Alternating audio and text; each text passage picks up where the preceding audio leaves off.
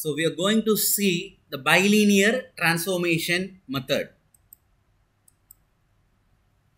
So in analog filter design, we are having two methods. One is two types of filter. One is Butterworth filter and Chebyshev filter. And the transforming an analog filter into digital filter, we are having three methods. That is approximation of derivatives, bilinear transformation, and impulse invariance method. So in these three methods, we are going to study first the bilinear transformation.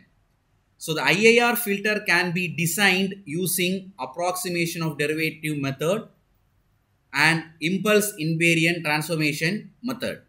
However, the IIR filter design using these methods is appropriate only for the design of low pass filters. This approximation of derivative method and impulse invariant method, these two methods are only useful for designing low pass filters and band pass filters whose resonant frequencies are small. So these techniques are not suitable for high pass and band reject filters or band stop filters. This limitation is overcome in the mapping technique called bilinear transformation. So why you are coming to this bilinear transformation method? The impulse invariant method and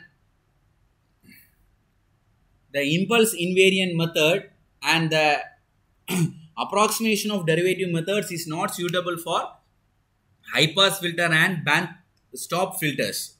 So in order to overcome this disadvantage, we are going for bilinear transformation. So bilinear transformation is a one-to-one mapping from S domain to Z domain. In bilinear transformation, we are mapping from S domain to Z domain. That is, the bilinear transformation is a conformal mapping that transforms the imaginary axis of S-plane into the unit circle in the Z-plane only once, thus avoiding aliasing of frequency components. So since this bilinear transformation is mapping the imaginary axis of S-plane into the unit circle only once, the aliasing of frequency components is avoided. In this mapping, all points in the left half of S-plane are mapped inside the unit circle in the Z-plane. So all the poles or points in the left half of the S-planes are mapped inside the unit circle in the Z-plane, and all the points in the right half of S-plane are mapped outside the unit circle in the Z-plane. So the transformation of a stable analog filter results in a stable digital filter. Since this S domain to Z domain transformation is a stable, we can design a stable digital filter. The bilinear transformation can be obtained by using the trapezoidal formula for the numerical integration. The system function of analog filter HA of S is equal to B divided by S plus A. So the differential equation describing the above analog filter can be written as this HA of S. This is nothing but the system function. The system function can be written as output divided by input. Y of S is the output and X of S is the input, is equal to B divided by S plus A. While taking the Laplace transform, so while taking the Laplace transform of this, you will be getting S into Y of S plus A into Y of S is equal to B into X of S. While taking the Laplace transform of that previous equation, we are getting S into Y of S plus A into Y of S is equal to B into X of S. Taking inverse Laplace transform on both sides. So we are taking inverse Laplace transform of this equation. So you'll be getting d into y of t divided by dt plus a into y of t is equal to b into x of t. So we are integrating this equation between the limits n t minus t and nt. So the initial limit is nt minus t and the final limit is nt. We are differentiating this equation dy of t by dt plus a into y of t is equal to b into x of t. So we are applying the trapezoidal rule for this integration. For this integration, we are applying the trapezoidal rule. So while applying trapezoidal rule, we are getting it as the trapezoidal rule is integration of nt minus t, lower limit nt minus t, limit minus nt minus t to nt, a of t into dt is equal to t by 2 a of nt plus a of nt minus t. So by applying this trapezoidal rule to this equation, you can write this as y of nt minus y of nt minus t, upper limit minus lower limit, plus t by 2 into a into t by 2 into y of nt plus a into t by 2 of y of nt minus t. So we have applied the trapezoidal rule to the left hand side. Now we are going to apply the trapezoidal rule to the right hand side. So b into t by 2 of x nt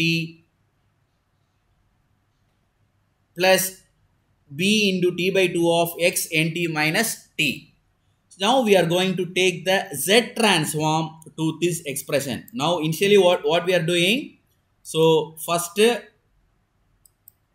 we are applying, we are having one equation that to this equation you are applying inverse Laplace transform, and that inverse Laplace transform you are applying the integration. We are integrating that equation between the limit nt minus t to nt. We are applying the limit nt minus t to nt. Then we are applying trapezoidal rule for numeric integration. We are getting like this, and finally we are taking the z transform for this equation. For this expression or equation, we are taking z transform. So y of z into 1 minus z inverse into a into t by 2 1 plus z inverse into y of z plus b into t by 2 1 plus z inverse into x of z.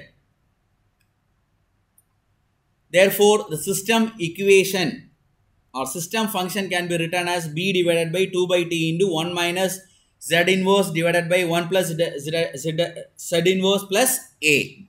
So comparing this with the analog filter system function, we will be getting s is equal to 2 by t into 1 minus z inverse divided by 1 plus z inverse, or simply we can write it as 2 by t into z minus 1 divided by z plus 1.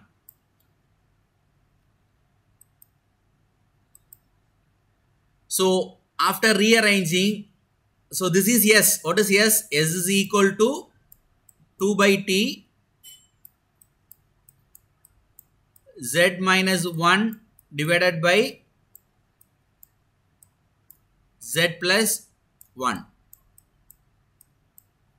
Now from this we are going to calculate z. So here s, here you are having s. S is 2 by t into z minus 1 divided by z plus 1. Now we are going to find z.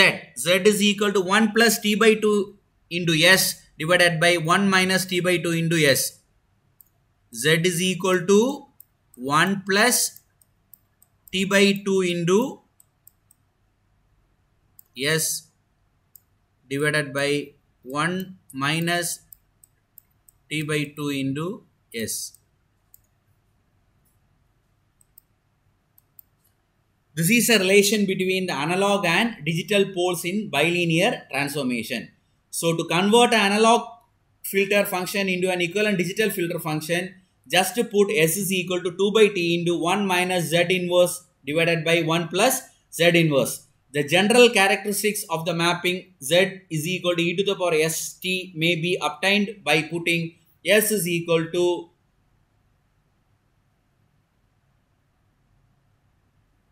sigma plus j omega and expressing the complex variable z in the polar form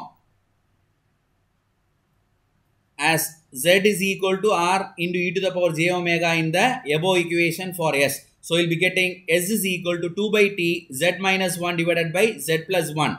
So instead of z, we are going to put r into e to the power j omega. So while substituting s is equal to sigma plus j omega, that is, this omega is nothing but the analog frequency, analog cutoff frequency omega. Will be getting the analog cutoff frequency omega is equal to 2 by t into 2r sine digital omega divided by 1 plus r square plus 2r into cos omega. This omega is digital cutoff frequency and this omega is analog cutoff frequency. So here the ohm symbol will be calling it as analog frequency omega, and ordinary omega will be telling it as digital cutoff frequency omega. So from this above equation, we observe that if r is less than 1 and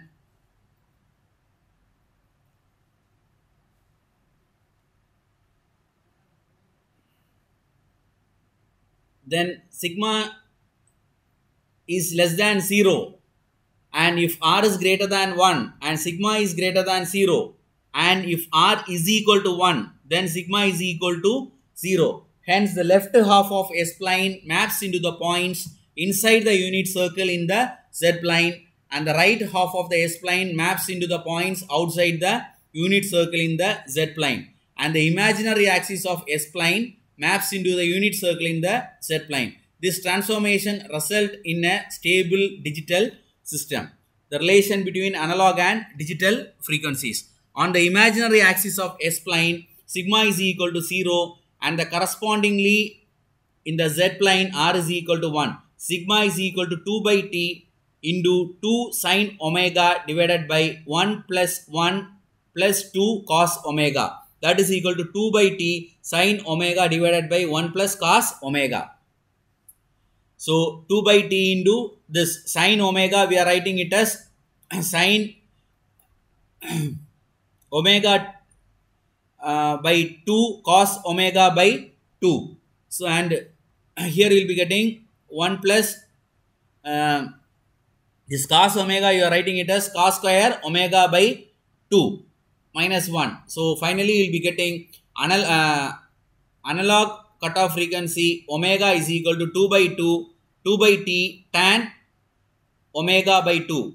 So this is a relation between analog frequency and digital frequency.